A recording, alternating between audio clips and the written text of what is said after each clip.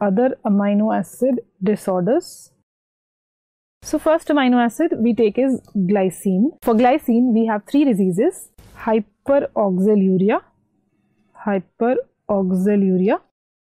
then glycinuria, and non-ketotic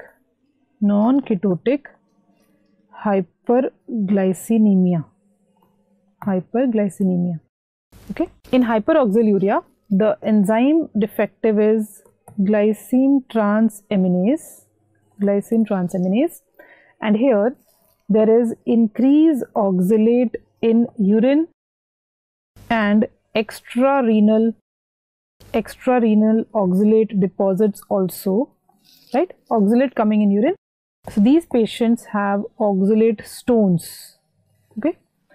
Then glycinuria, the transporter, which I just told you, the transporter is defective, right? These patients have increased glycine in urine, but urine oxalate is normal. Still, these patients have increased risk for oxalate stones.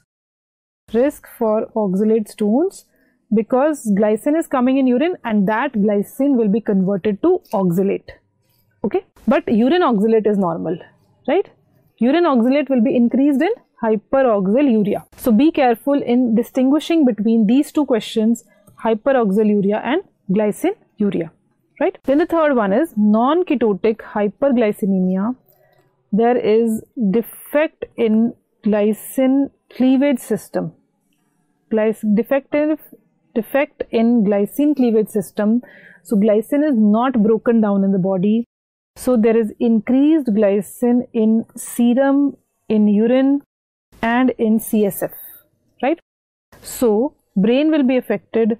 These patients have mental retardation, seizures, etc.